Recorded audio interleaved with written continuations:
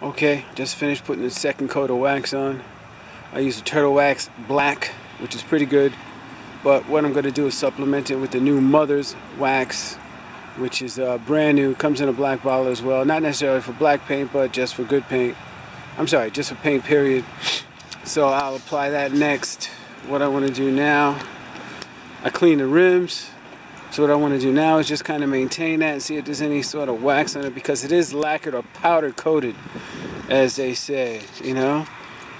And as we go around to the front's not as badly scratched as I thought it was. But get this, I noticed this today. There's a scratch down there. Alright, you see it? Remember, the guy said that he may have hit something, but he wasn't sure, which may have damaged the tire. Well, guess what? He probably did hit something, and that's what he hit. Probably ran into a curb, you know? That could do it.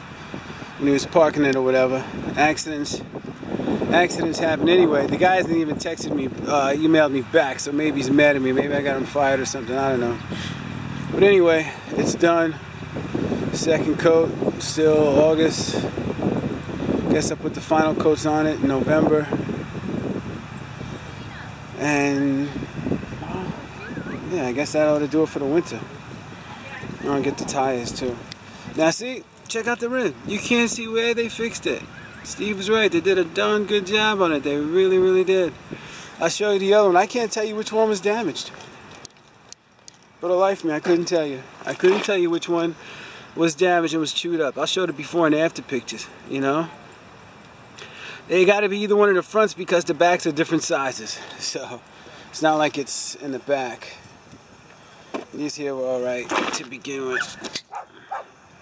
You know. So we got that taken care of. And we'll bring it around there. There I am. And come around to this side. And as you can see, those rims are nice too. Put some more tire dressing on it whenever. Right now I'm tired, so that'll about do it. I'll supplement this with some pictures, and then that'll be that. Never really thought about taking a picture of the inside because it always looks so bleh, you know. But I mean, this is really a big difference on the inside. I took a picture of the brand new 14350 as well. This is an 11, and it's still rather quite nice. You see all my doodads there? You know, it's still that nice. I won't bother to show the back because who cares about the back. But anyway, that's what the front looks like. It's not bad.